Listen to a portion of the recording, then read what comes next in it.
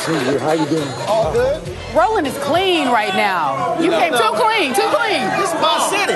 Too clean. This is my city.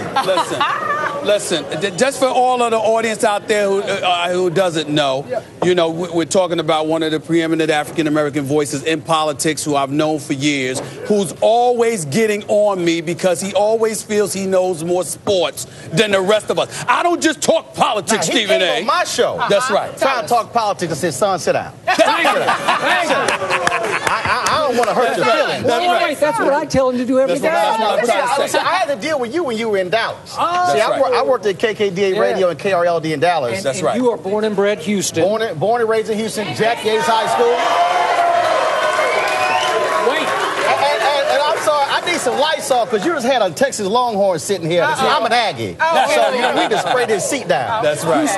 Houston Yates, right? Jack Yates High School. And it has a basketball tradition, right? Basketball and football.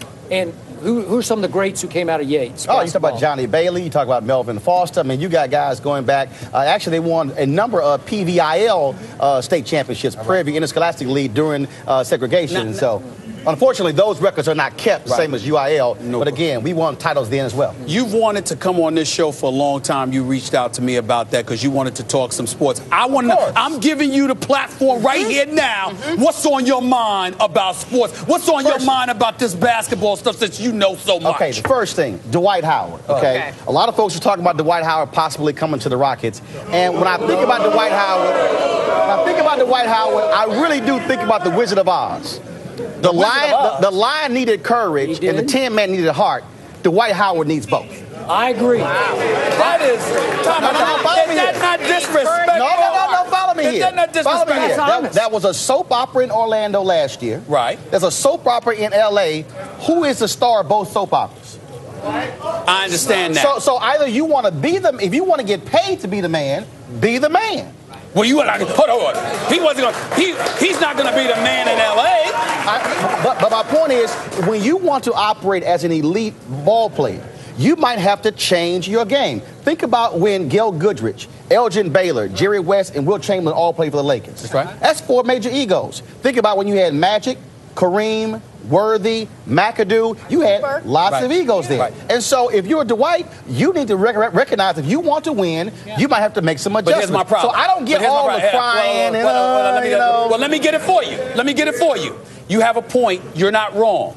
I just think you're incomplete because you're putting all of the onus on him. I'm looking at the Lakers organization. I'm looking at their choice to bring in Mike D'Antoni instead of Phil Jackson. I agree. I'm looking at those things. Does that not factor in? That factors in, but didn't factor in last year when he was in Orlando. All right. He had an opportunity to be the man in Orlando, and so that's why I'm leery about him possibly coming to Houston because what is he going to complain about? James Harden and Jeremy Lin? I'm saying if you want to. You may have to make some adjustments in who you are. I just don't get the whining and the complaining, all that sort of stuff. Man, get some courage and get a heart. As much as I hate to ask this question, I agree.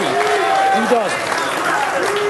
We still have to give him a little pass because he's just coming off back surgery, and he does have a torn labrum, allegedly, and that's what they tell us. Well, I don't know. That's what they're reporting. That's what they're reporting. There's no doubt about it. But if you are hurt, then you sit on the sidelines because you don't want to injure your team even further. Okay, so I disagree with this whole notion you play through pain, get yourself completely healthy, but the whining has to stop. So if you say you disagree with playing hurt, what did you think about Kobe's comments last week that he should just figure out a way to play through it when Kobe came out with that? I thought Kobe was wrong in that aspect because you do not sacrifice your career in terms of the short term. Kobe has a short-term vision. He wants to win now. Dwight has far more years to play than Kobe. And so I believe if you're hurt, you're actually hurting your team more by being on the court than being on the sideline. Yeah, but get completely healthy. And again, none of your points can be definitively refuted. Of course they can. Well, usually I could, but I won't do that to you. But the point, no, seriously. What I'm saying is this, though. Dwight Howard, struggling, hurt, etc. he averaging 17 and 11. Gotcha. Andrew Bynum, his best year, the only year he was healthy in L.A., he averaged 18 and 11. So Dwight Howard's here, less than 75%, averaging 17 and 11. And by the way, his first 7 years of his career, he missed 7 games. And all of a sudden, we're bringing those things into question. I'm not saying Dwight Howard is perfect. You're absolutely right about what he needs to chill out with. But at the same time, he doesn't need to be condemned the way people have condemned him. All right, I'm not condemning him in terms of how he's not playing. I'm just simply saying it was whining last year. Oh, do I want to stay? Do I want to go? Here's the coach, what I want to do. And then you're hearing the same thing in L.A. Man, just shut up, heal, and come back and play ball. Well said. What I did condemn last night was what I heard via TNT, that pregame Dwight was shooting half-court hook shots with his allegedly torn shoulder.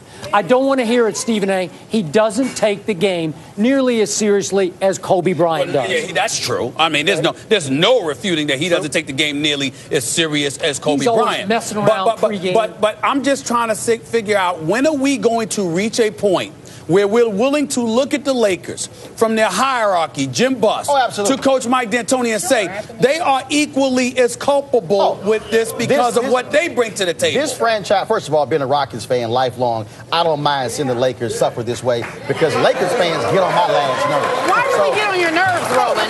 We've done nothing to you. Because real fans show up when they lose and when they win. We show up all the time. I'm going to have to get at you. We don't. We're not fair weather. Yo, D-list stars show up when they lose. Oh, God, come on now. Come on now. It's not all about stars in L.A. You know that. Oh, stop it. I just think it's unfair that they show 1 or 2 stars and you think that's all the Laker Nation. That's not true. I've been to the game before. Because you're a star and you can sit down low. It's not fair. I don't sit down low. I don't sit down low. I was sitting in Magic's box. Oh, my bad. My bad. But you know that's not true. It's not fair to paint that broad brush. But again, no. There's nothing like slapping Lakers fans because they always talk about championships. And so to see them in pain. All we know is winning. Sorry. Losing. You don't know winning right now. Yeah. That's why we're having a hard time. Last I checked, if the playoffs started today, you would be at home. We are not going to make it. This is for sure. Go ahead, Skip. You are right. You are right. Okay, so you Rockets. You're sitting in the 8th spot right now. Astros. How close are you Rockets to winning a Western Conference championship? We need first of all we need a veteran ball player. This is one of the youngest teams in the NBA. Yeah. Extremely young. Greg Smith, Patterson, all those guys. We need a veteran ball player. Jeremy Lin needs to go to the Gary Payton School of Shooting this summer.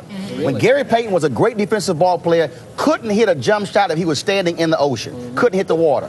That summer, Gary worked on his jump shot game. Yeah. Jeremy Lin's problem this year is wide open for 3-pointers, not hitting. What about his defense? Great driving to. How come he can't go to the Gary Payton School of Defense? Hold on, I want that too. But I need to get on the 3-point shot first. His biggest strength has been driving to the basket. That's been his biggest strength. So if you're a defensive ball player, I'm gonna let you have the jumper because you can't hit anything. And so that's one area I think he needs to improve on. How much should they overpay for Jeremy Lin? Actually, that was a smart business deal. A lot of people don't realize Houston has a significant Asian population. Has a significant African-American population. So from a business standpoint, you look at when Yao Ming was here, the Rockets were able to make significant inroads internationally as a result of Yao Ming. Jeremy Lin comes here. It has paid serious dividends in terms of the Asian community moving forward, embracing the Houston Rockets. So that was a smart business deal. Before I let you get on out of here, right now, as you look at and scour the NBA, who's the best player in the game? Best player in the game right now? Oh, LeBron James. Right now, best player in the game. No refuting that right now. No refuting that right now. D-Wade's my boy. You want to see LeBron but bottom line is, You want to see LeBron in the dunk contest? No, you know what? Let me say this right now. LeBron is a game dunker. He's a game dunker. I'm not necessarily sure LeBron is a creative dunker for a dunk contest. Okay. You know he is a pre-game dunker. He puts on a show every night. With his... like Terrence Stansberry was a dunk contest dunker. Yeah. Couldn't dunk in a game. Okay. Yes. Okay. Here's a flip side to it. Because the real question, because of this man getting on my nerves with this, he actually sits there and questions. He says LeBron is afraid. Oh, stop it. Thank you. Stop it. Thank you. Afraid of a dunk contest. There's two things I hate. Wait a second. Two things I hate. I hate the Dallas Cowboys. Can't stand it. And I hate that kind of logic. He's not a not afraid. I mean, he's simply saying, look, man, I don't want to play in that game. You know what Roland's problem is? Yeah. He wants to be Stephen A. Smith. That's what he wants. He doesn't need to be. He's his own man. He's his own man. Stephen A. clone. I'm talking to two Stephen A's. Now, just because we call you out on nonsense. Nonsense. That's exactly what it is. Oh, he's LeBron not scared. has dunked the dunk contest for 10 years, and you don't think he's afraid of the pressure? Of a dunk contest? No, I'll tell you who's scared. You scared to go one-on-one with me when he's not here.